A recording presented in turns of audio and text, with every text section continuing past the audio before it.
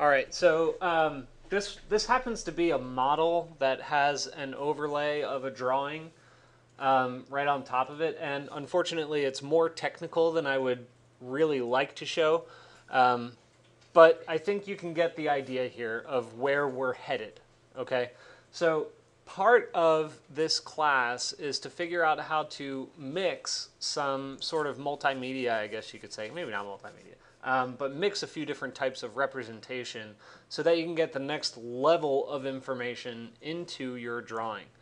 Um, so this is a case where if you could imagine that the model behind is actually a rendering, right, because it's all, white and simple.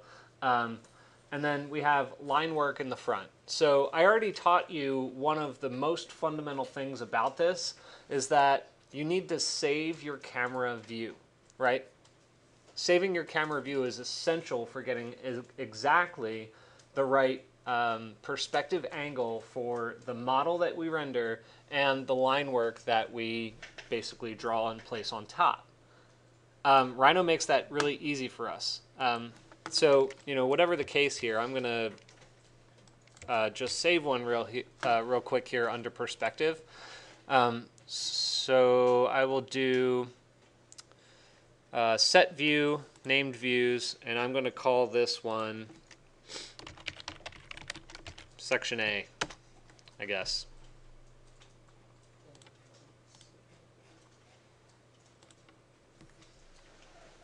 So now anytime I need to export a section, right? I can keep some background information if the background doesn't change and the section cut does or something else, I can take that and run with it.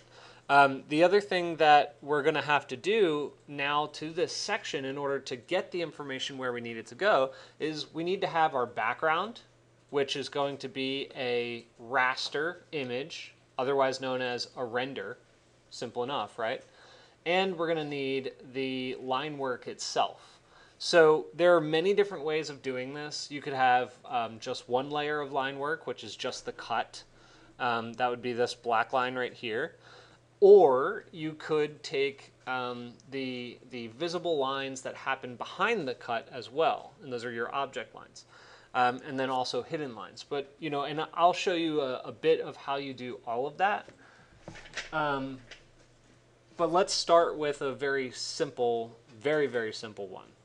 And we're going to work with just, I guess we should probably start with the basic render.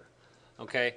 I think also for this particular exercise, I'm not going to jump into Maxwell. I'm just going to use Rhino render for now because it's just going to be like a placeholder that I'm showing you the method. And then we'll get into all the Maxwell stuff on a real render. So my renderer is Rhino render right now, and I just want to make sure that it's a decent enough resolution.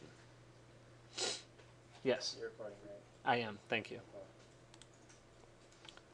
So 800 by 600 should be fine. And let me do just a quick render. It shouldn't take very long. I don't know if there are any lights. Yeah, okay, so that's fine.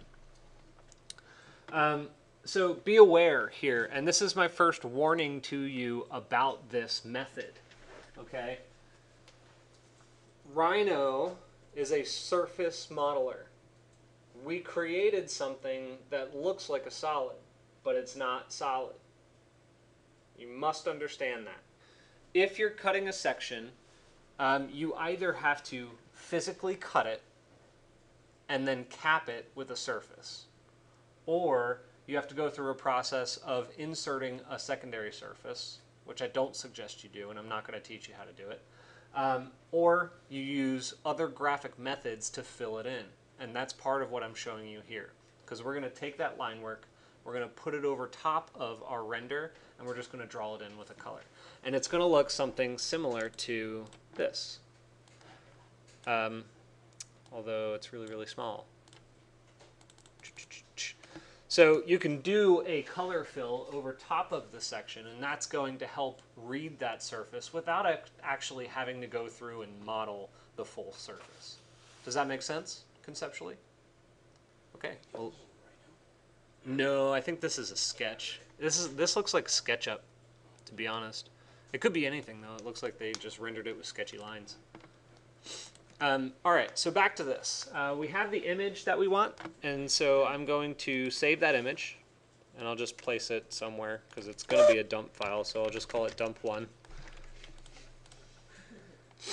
I have a dump folder on like all of my workstations, and it's just stuff that when you want to save something and it's not a permanent file that you just delete every once in a while. I suggest having one. It's nice to have. Then you don't junk up your actual folders. All right, so I'm also going to have to pull in Illustrator for this. Okay, so I don't think I introduced Illustrator to you all yet, have I? Nope. How many of you know Illustrator already? Or at least have used it? Okay, well the good thing is Illustrator is not that intense to do very, very simple line work drawings like this. So let's get that booted up. Give me a second to let it initialize, and then I'll continue.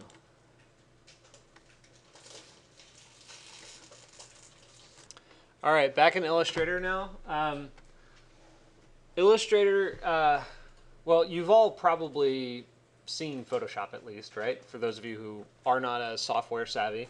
Photoshop and Illustrator are basically the collaborators. They're kind of synonymous with Rhino and your renderer, right? In the sense that Rhino is creating vector graphics and your renderer is creating raster graphics, meaning it's made out of pixels. So Photoshop will create and edit images that are raster with pixels, but Illustrator is a vector graphics software. However, it's two-dimensional, it's not 3D. So that's very important to know. We're not going to get into like all the reasons why right now. Just know that if you can, in many cases, the best rule of thumb is if you can use a vector graphics software before processing it into a raster graphics software, it's generally a best workflow. So just go to File, Open if you happen to be following along with me. But if not, this is very conceptual, and that's okay. I called this.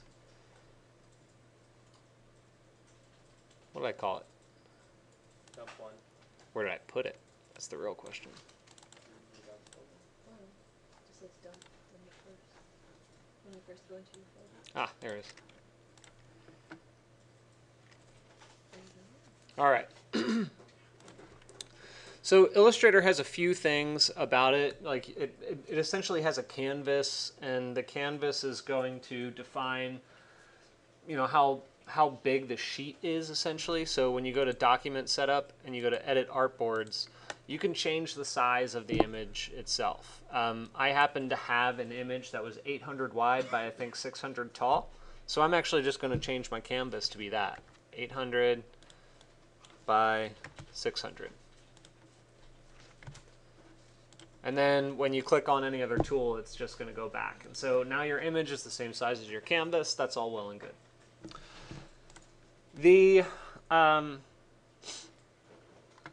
Yeah, so I think I want to split this video at this point and move into the actual vector side of it, which is, you know, let's get the line work, let's insert the line work, and then let's make it look like what we want it to look like. Okay, are there any questions on that so far, right? We just basically created a draft render using Rhino render, and we placed it in Illustrator. No questions? All right.